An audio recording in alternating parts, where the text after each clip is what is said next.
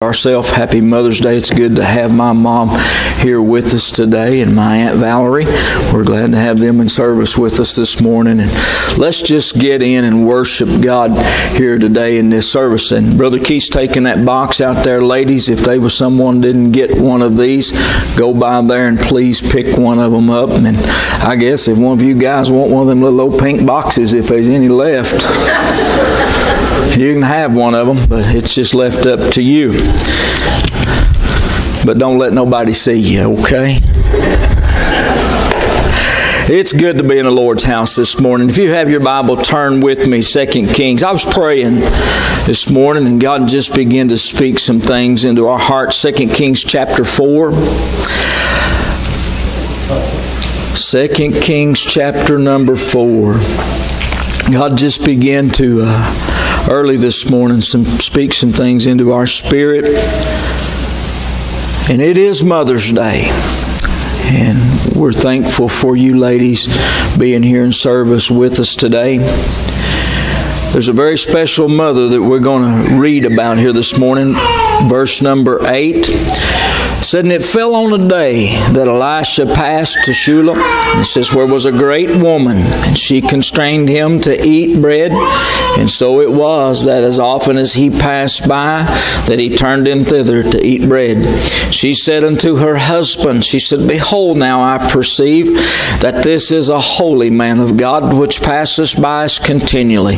Let us make a little chamber, I pray thee, on the wall. Let us set for him there a bed, a table, and a stool, and a candlestick. And it shall be that when he cometh to us, that he shall turn in thither. And it fell on a day that he came thither, and turned into the chamber, and he lay there. And he said to Gehazi, his servant, he said, call the Shulamite. And when he had called her, she stood before him. He said unto her, say now unto her, behold, thou hast been careful for us with all of this care, for what is to be done for thee? For wouldest thou be spoken for to the king, or to the captains of the host? And she answered, I dwell among my own people. Would you pray with us this morning? Heavenly Father, we thank you, Lord, today for this wonderful privilege, this beautiful day, God, that you blessed us with. Father, we thank you for all of the mothers that's here today with us. And we just ask you, Lord, now that you would anoint our lips to preach this gospel once again. I pray, God, that you would be our helper, be our leader, and be our guide. And God, we give you all the praise, all the glory, and all the honor. In Jesus' name we pray. Amen and amen. You may be seated this morning. What a powerful passage of Scripture that we read to you this morning. Verse number 8 says, and this woman was a great woman. I thought about that as I read that this morning. I thought about, God, what a testimony she's left behind here for the Word of God to say that about her. And I begin to think about what makes you and I have a great home. I begin to think about that as I was just spending time in the Word of God. Church, I believe that it's very vital to you and I to have a godly home and a godly life. A godly home begins with a godly life. Amen? It begins in that right there. When we put God first in our life, and then we allow the Lord to be God of our home. Now, you do realize that when we begin to allow God to be the Lord of our life and allow Him to be God of our home, we all like the blessings that comes along with that. We like what God does in our life and in the lives of our children and our family. But saints of God, we got to realize that that's a choice that you and I make. I'm convinced. Now, we go through, each one of us, each family goes through troubles, they go through trials, but if they will allow God to be the Lord of their life, that would be the advice that I'd give to any young person sitting out there, young or old, that would be the advice that I'd give them. If someone was to ask, what's the secret to a good marriage and a good home? I'll tell you there's a secret. The secret's Jesus Christ. When you put Him in your life, when you allow Him to be the Lord of your life and the God of your home, then you raise up those children to realize that this is what we not just do, but this is what we live. This is the way that we live our life. There's no compromise to that. There's going to be some things that's going to be hard. There's going to be some things that you're going to have to stand up against and say, we're not going to do that. And the reason that we don't do that is because of what we believe. The reason that we don't allow maybe the kids to go places and do things is because of what we believe. There's a standard there to be lived. And child of God, that's exactly the way that we need to live our life. You say, well, preacher, is that all so important? I can assure you this morning, Mom and Dad, it's important. When you instill that life in your children, now get this morning, you can't save your kids. You can't save them. Jesus Christ is the only one that can do that. He'll send the Holy Ghost to convict, and if they'll obey that and respond to the convicting power of the Holy Ghost of heaven, then God will definitely save them. But you and I can't do that by ourselves. We can be saved, but we can't save our children. But I can tell you this morning, Mom and Dad, when you raise them up and you train them and you teach them in the ways of God, the Bible said when they're old, they'll not depart from that. They will remember what it is in your life, Mom and Dad, that made things special. They will remember the hard times maybe that they saw you go through, the difficult situations that they saw you overcome, and they will see how that you handled it, how you trusted God, how you lived for God, went right on through the adversity, went right on through the problem in life, went right on and continued to walk with God and to love Him with all of your heart, all of your soul, all of your mind and your spirit. I begin to think about this little lady here, the little Shulamite lady. The Bible teaches us here in 2 Kings chapter 4, and it said she was a great woman and one that constrained him to eat bread. And it said, and so it was that as often as he passed by, that he turned in thither to eat the bread. This lady had made a place on the outside of their house, out there a little old shelter on the outside wall for the man of God. You say, preacher, it don't seem like much. We ain't done with 2 Kings 4, all right? You say, it don't seem like too much of a place. But outside that wall there, that mom had invited the presence of God. You say, how's that? She invited the man of God to have a place at their home. He's got a place here. And when he comes by, now Elisha said to Gehazi's servant, he said, ask her, are there anything that we can do for you? Can we go to the king? Can we go to the captain? Is there anything that maybe you have a need of? And Gehazi turns to the prophet, to the man of God, and he said she doesn't have any children. And Elisha prays for her, but he tells her there, he said, at about this time or about this season next year, he said, you're going to have a son. The little Shulamite lady says to him, she said, oh, and I'm paraphrasing here, she said, oh, don't just be teasing with me. Don't just tell me that. No, about this time next year, you're going to have a son. The Bible said that her husband was older in age and this time, but this woman desired a son. And we find here that this home had a place in it for the presence of God. Can I tell you something, Mom and Dad, tonight? American homes still needs that today. Amen. The homes in America would be different around this globe if there was a place for God in it. Amen. That if Mom and Dad would stand up, square their shoulders and say, listen, we're going to serve God. Joshua said, Joshua 24, he said, as for me and my house, we're going to serve the Lord. Can I tell you something, Mom and Dad? That still do good to ring from your kitchen table every day that you sit down. We're still going to serve God here. Amen. It doesn't matter what somebody over yonder does, or the people down the street, or those next door. As for this house, we're going to serve God. When the church house doors is open, we're going to be there. We're going to worship God. We're going to honor God. We're going to praise Him, and we're going to glorify Him. The kids say, well, we don't like that. And the world's ideology and the world's thinking is, well, we want to do everything to keep everybody happy. Can I tell you something, folks? We need to serve God. It doesn't matter who it offends or who it makes unhappy. Why is that? Because He's King of Kings and He's Lord of Lords. He is the soon returning King of this old earth.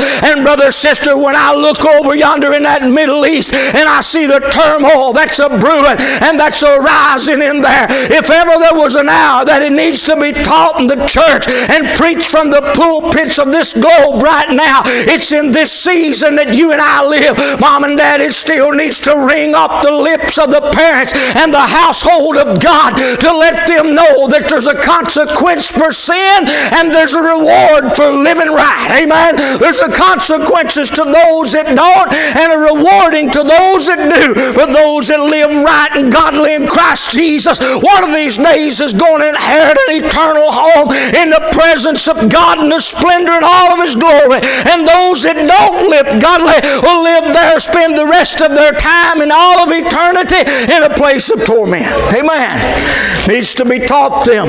Needs to be told to them that. Needs to be explained to them that. You moms teach your daughters how to cook. You teach them how to do things around the house. The dads teach their sons maybe how to take care of this, that, or the other. But listen to me, church, if ever there was an hour that there's something needs to be taught, it's a godly living. It's a life to be lived before them. That training them is not telling them. It's not telling them, well, you need to do this and you need to do that. I've had a lot of people to do that. But can I tell you something that carries the weight behind it? It's when they live it day in and day out and they walk in it themselves. That's what impresses me. It doesn't impress me one iota for somebody to tell me how it ought to be and how it should be. But brother, you let me see them live it. You let me see them walk day by day through this old course of life and they live that thing, brother. That's the thing that impresses me. It leads me to know that it's more than a good speech. It's more than a popular word. It's down on the inside of them now. It's not a head knowledge about God, but it's a heart knowledge about Him. And it's that heart knowledge that we follow through to the believing in Jesus Christ and living in the things that God would have us to do. Amen. I thought about what it said, this lady here in the Word of God. It became a way of her life. We picked up here in verse number 8. But it says this in verse number 9. She said unto her husband, behold, now I perceive this is a holy man of God. Elisha had an impact on them to the point that she wanted to make a place there for him. Bible said a little chamber was made on the wall, and they set him up a bed and a table and a little stool and a light there. And as the man of God and his servant passed by, they would stop and spend the night and then go on their way. Verse 13 says, and he said unto him, he said, say now unto her, behold, thou hast been careful for us. Now notice this, with all this care, for what is to be done for thee? What is to be done for thee? I began to think about that. The Bible said that she'd been careful. Elisha did for us and for all of this, for all this care that you've taken for us. What's to be done for thee? This son that this mom was to be given, the Bible says that he began to grow. Let's pick it up here in verse 17. It said, and the woman conceived and bare a son at that season that Elisha had said unto her, according unto the time of life. And when the child was grown, it fell on a day that he went out to his father, to the reapers. And he said unto his father, he said, my head, my head. And he said to the lad, carry him to his mother. And when he had taken him and brought him to his mother, he sat on her knee till noon and then died. Wouldn't that be a sad story if it ended there? Verse 21 says, she went up and laid him on the bed of the man of God. And she shut the door upon him and went out. She didn't put him on her bed. She didn't put him on Dad's bed. But she took him and she laid him upon the bed of the man of God. Placed him there. Have you ever walked into the house of God and just walked through the door and immediately you could feel the presence of the Holy Ghost? Have you ever just walked in, just stepped in? I've walked in the building and just walked in because this is a place that's designated of worship. You realize this is not just any house.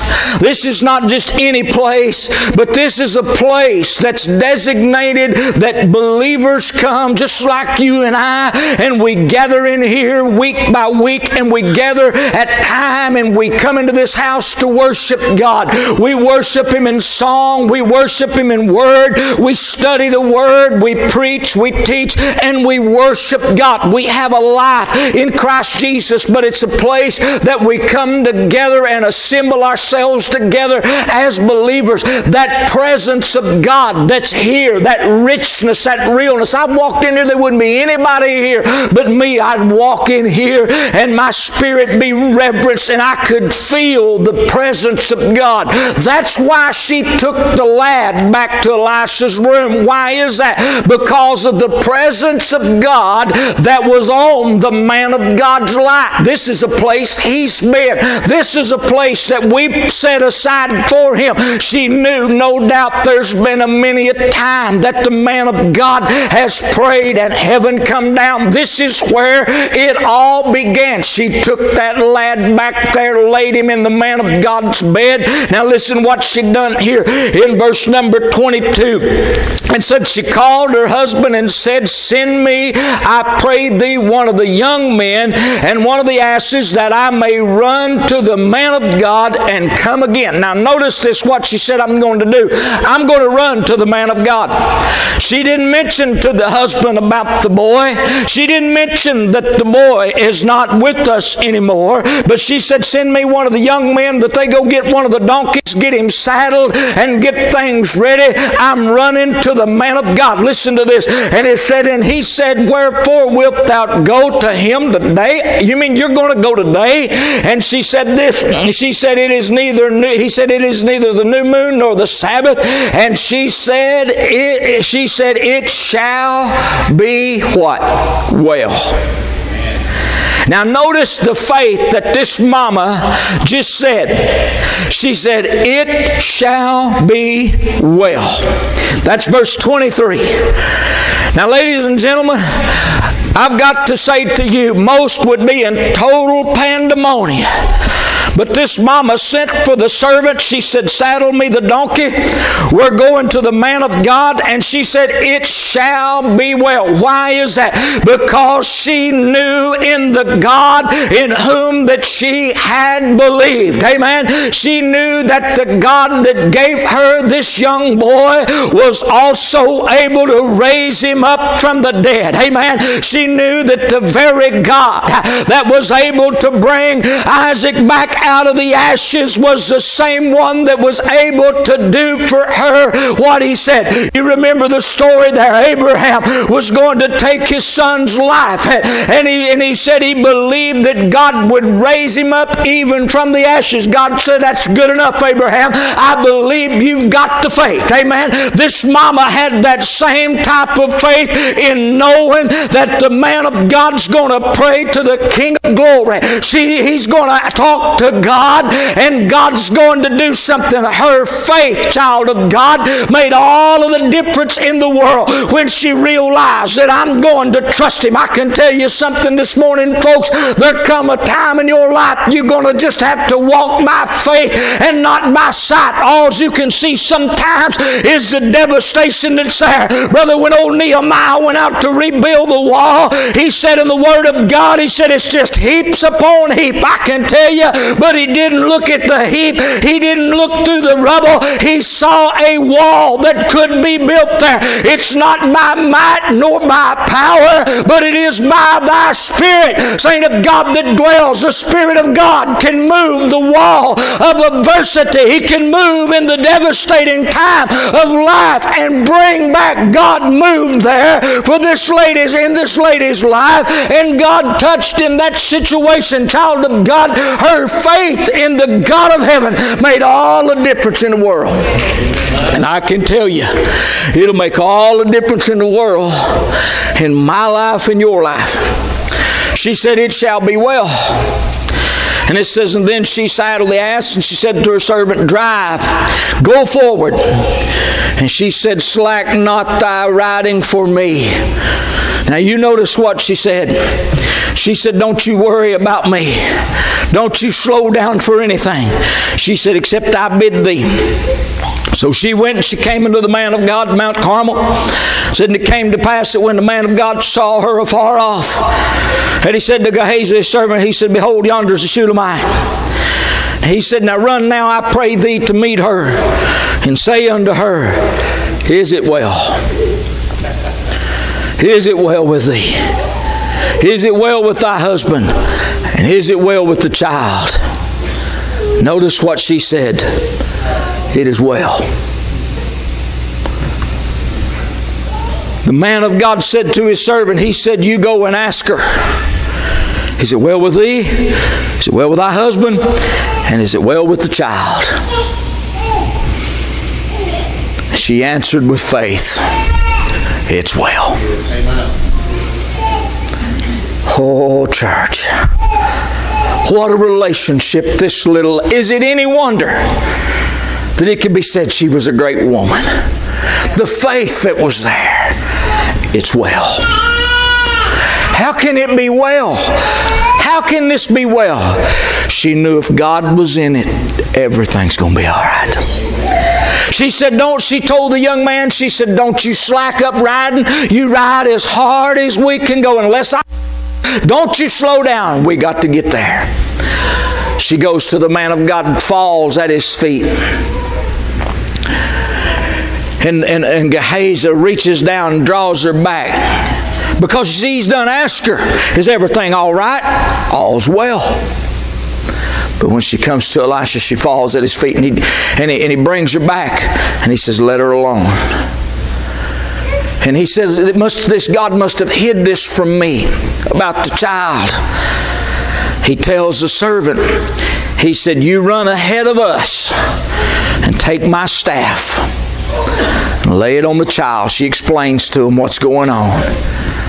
He takes the rod of Elisha back to that little chamber, back to that little place, back to that little home where they have built a little shelter off to the edge. Walks in. There lays the son. He lays the rod upon him, and he goes back and he meets him and he tells him what's there. But the man of God continues on. Say, preacher, does it make a difference? I just ask you. Does it make a difference? It says, and she went and she come into the man of God in Mount Carmel. And it came to pass that when the man of God saw her far off, said to Gehazi and servant, behold, yonder is the Shulamite. And it says in verse, skipping on down to 27, and said, and when he came into the man of God to the hill, she caught him by the feet. But Gehazi came near and thrust her away. The man of God said, let her alone, for her soul is vexed within her, and the Lord hath hid it from me, and hath not told me. Then she said, did I desire, son of my Lord? And did I not say, do not deceive me? And he said to Gehazi, gird up thy loins and take my staff in thine hand and go thy way, that thou mayest meet, and if thou meetest any man, neither salute him. And if thou salute thee, answer him not again, and lay my staff on the face of the child. And the mother of the child said, as the Lord liveth, and notice that, and as thy soul liveth, I'll not leave thee. And he arose and followed her. Gehazi passed by before them and laid the staff upon the face of the child, but there was neither voice nor hearing. Now I want you to notice this. Wherefore he went again to meet him, and he told him, saying, the child is not awaked. When Elisha was coming to the house, behold, the child was dead and laid upon his bed. Verse 33 says, and he went in therefore, and he shut the door, them twain, and he prayed unto the Lord. And he went up, and he lay upon the child, and he put his mouth upon his mouth, and his eyes upon his eyes, and his hands upon his hands. And he stretched himself upon the child, and the flesh of the child waxed warm. Then he returned, and he walked into the house to and fro. And he went and he stretched himself upon him, and the child sneezed 7 times and opened his eyes.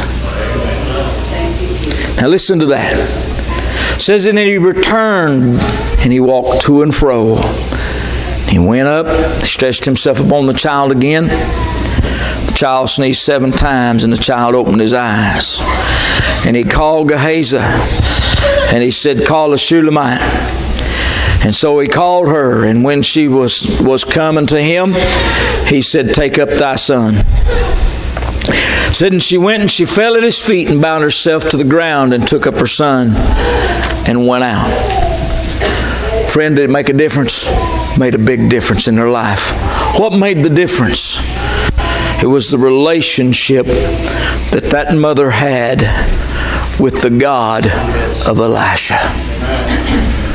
It wasn't so much her relationship with the man of God, but it was her relationship with the God of the man. That's what makes a difference. That's what makes a difference. You see, we strive in this society, and this, I believe it's been referred to maybe as the American dream, to have a lot of things and pass it on down. Can I tell you something this morning, Mom and Dad? Doesn't matter the size of your house. It doesn't matter the worth of it. It doesn't matter whether you own it or somebody else owns it. It doesn't matter whether you've got 500 acres of bottom land and 800 acres of good pasture. That's not going to matter to your children as much as knowing where Mom and Dad stood with God. Amen. That's not going to matter to them for somebody that's living right. It's not going to matter to them what's been left behind. It's not going to matter, but what will matter most is to know that Mom and Dad, I'll one day see them again. One day we've spent maybe 70, 80, 90, some maybe even 100 years here, but one day I'll spend eternity with them. I'll live with them in a state like I've never been before. They'll be perfectly whole, and so will we. Can I tell you something, friend? It'll be worth it all. It's not going to matter what's been left here materially, but what's been left here spiritually. You've left something behind. You say, Pastor, I've raised my kids in the house of God. I brought them to the Lord's house. I've taught them the ways of God. They're not listening to it. They're not living in it. But can I tell you something, Mom and Dad? That teaching is still there. That remembrance of that's still there. You say, I don't know if they've ever heard it or not. I'll assure you they've heard that. They may have sat in Sunday school class from the time that they was big enough to go by themselves. They may have sat in the house of God as long as they were under your roof, and when they left, they got out into this world, got just meaner than a junkyard dog, and living out there in that world in all of its splendor. And you're wondering about that. I can tell you something, Mom and Dad, you can rest assured that the Word of God is truth. Amen? And you can stand on the Word of God. You can pray, God, bring back that Word. What Word is it, preacher? I don't know, and you don't either, but God does. God knows exactly that passage of Scripture that they can remember. I can tell you, they can remember way more than you think they can. They can remember way more than they'll let you on like they can. But pray God stir up that word of truth on the inside of them. God begin to move that word again on the inside of them. Lord, let it ring in their ear day in and day out, night in and night out. God, let it be a part, Lord, every day that they get up. Let that word, maybe that Sunday school teacher said, that preacher said, that evangelist said, that the word that was in that song, let it ring in their ear. Let it be stirred in their heart and in their mind, that they'll know what the word says. I can tell you, Mom and Dad, but there's a clause to that. You must put them in the atmosphere of the presence of God. You must place that on, not only in your life and emphasis on it in your life, but put emphasis on it in your children's life. Amen. It'll make a difference. Amen. It'll make a difference not only in your family's life or your children's life, but it'll make a difference in your family as well. Listen to this. Passage of Scripture found in 1 Corinthians. I believe it is 1 Corinthians 7. I want to read this to you this morning if I can. 1 Corinthians chapter number 7.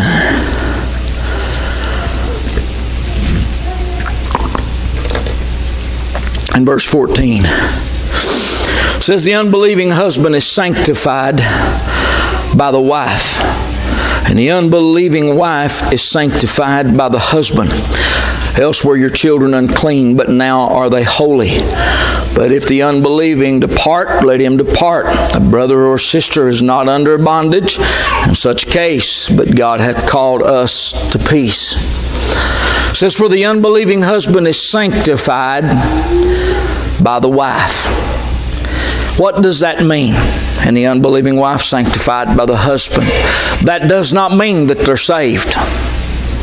That means that they are sanctified. That means they are covered under the promises of God because of what's in your life. You do realize that when you became a married person, you became husband and wife, what did you become? One. You didn't become two. You were two.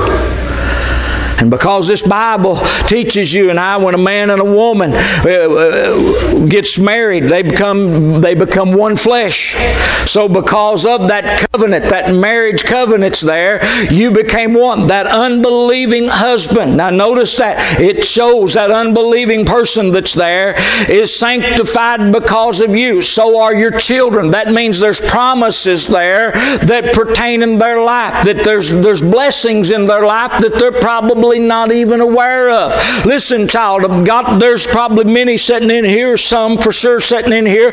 You're the only one in your household serving God, but that household's covered with the covenant because of your relationship with God. Listen, church, it matters to serve God. It's very important in our life. There's things there. It said that unbelieving husband sanctified because of the believing wife. That unbelieving wife is sanctified because of the unbelieving husband. That covenant there, they've become one. They are now covered with that. They're not saved. They're still going to have to ask Jesus into their heart to make heaven their home. But they are covered with the promises of God. God can touch them, move in their life. You can pray for them and God touch their life. Listen, church, there's some things that we have as men and women of God that God blesses us with daily. He loads our life. God not only keeps us, God keeps the lost people, the people out there that's sinners as well. But there's a covenant that you and I have. I guarantee you probably every mom, or many of you moms anyway, have stood up and said, God, I plead the blood of Jesus over my family. You may have not realized what that meant, but that's what you said. What were you saying? You're saying, God, I'm asking your protection over my family through and by the blood of Jesus Jesus Christ. I'm asking you, Lord, to take them and protect them and to keep them. What are you doing? You're giving the Spirit of God to lead way into your home. You're saying, God, I want you to be there. I want you, Lord, to work. I want you, God, to be the Lord of not only my life, but the Lord of my children's life. I want you, Lord, to protect them. You see, that's a promise that you can stand on because you're a child of God. I want you, Lord, to take control. I tell you, saint of God, that's a wonderful thing. When you stand in need, you're saying, God, I want you to walk. I want you, Lord, to work in that. I want you, God, to move in this situation, in this circumstance in our life, because, Lord, you're the one that can do it. I can tell you, friend, that's a great thing to hold on to. I thought about another great woman of God, and it was the mother of Moses. I was reading there this morning about the life of Moses, and I read down through there, Moses, all the babies were to be killed. All of them were to be taken out and kill the boys anyway. They were to be killed, and they were to be taken out and destroyed. But Moses' mother took him. The Bible said after a period of time, after he'd grown to the point she couldn't hide him any longer, she took him and in the Nile River and put him out there in the midst of the bulrushes in a little basket there and set his sister by to watch him. Now you say, preacher, that would sound so outrageous to do that. But you know something, friend? That mama had a covenant with God. That mama said, the God that's brought us thus far, the great I am, the one that's when Moses was to go back to the children of Israel when they living in Egypt bondage, when Moses asked them, when he said to God, he said, who shall I say has sent me? He said, you tell them the I am, that I am has sent thee. That same I am dwelt with little Moses in that basket in the midst of the bulrush there and protected him. Oh friend, how could that be? God's fixing to raise him up a man right in the midst of the enemy's household because of the covenant that his mama had between him and God. Placed him right in the midst of Pharaoh's house. And get this, Pharaoh's daughter had compassion upon him when she passed by and saw him. And his sister run up there and said, would you like for me to fetch a maid to raise this child for you? She said, I would. Lo and behold, Moses' mother came and raised him in the king's household. But not only did that mama place inside of him, you got to realize something. Here is a man that made a choice. He's living in the land of plenty. He's living where everything he's got at his disposal. The pendulum could swing either way. But the Bible said that Moses had rather suffer with the righteous than to enjoy the pleasures of sin for a season. And he chose the ways of God. Oh, brother, sister, I can tell you something. While mama had him down there taking care of him and nursing him as a little bitty boy, she's placing in his heart the things of God. What did he one day do? There would be a day that he'd go back and he would bring out the children of Israel out of Egypt's bondage. I can tell you, friend, it pays when we put God in our home and in our children's lives. Makes a difference. Many will never remember you for the toys that you put in their life. Many of them may not remember the car that you bought them. When they're lying there on their deathbed and getting ready to walk out of this walk of life. But I tell you what they will remember. Who saves this soul. They will remember what Jesus has done and can do. And they live for Him. Makes a difference. Would you bow your heads with us this morning? Musicians, would you help me today? Having in and living in a godly home makes a difference. As I was getting ready this morning to come to church and putting this word together and just outside on the carport walking around,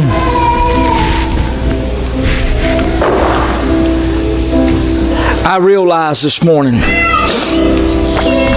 across this building, there's some ladies. You come week and week in and week out by yourself. You're doing your best to raise your kids right.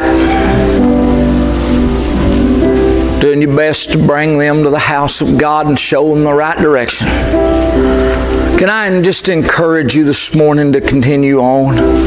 Can I just encourage you to keep that up? You're instilling something in them this morning worth more than anything you can ever leave to them. What it means to be a child of God. Now then, his head is bowed and eyes is closed. Maybe sitting here this morning in a town called you say, Pastor, I've made some terrible mistakes raising my kids. But I want to make it different. The only thing they longed for, I want to make it different. In a year they would hold the sun as Elijah prophesied. I want to ask you something. One day how's your relationship between you and God? Brought the child to his mother. How is it between you and Christ? She held his head there on her knee until he died at noon that day. She didn't tell anyone. She ran. You need that in your life. I wonder this morning across this place if there'd be one. She replied along the way. You get up from your seat this morning, from where you're seated, and come to this altar. It is well. You say in your heart, Lord, I need you. Knowing God will hear I need you more than anything else. I will cling to the promise that He brings. I need you more than anything else in my life. I need you, God. This altar's open this morning. In His presence I will dwell, where it is well. You may be not living that life that you grew up under. Elijah stood by the bedside, where she lay the boy when he died. And may not be living like that mom that you grew up with lived. What made the difference? What made her so special? She walked with God, loved God. He'll send you a miracle, and until then you can say something would arise. What was her first suggestion? Let's pray about this. Let's pray about this. Let's talk to God.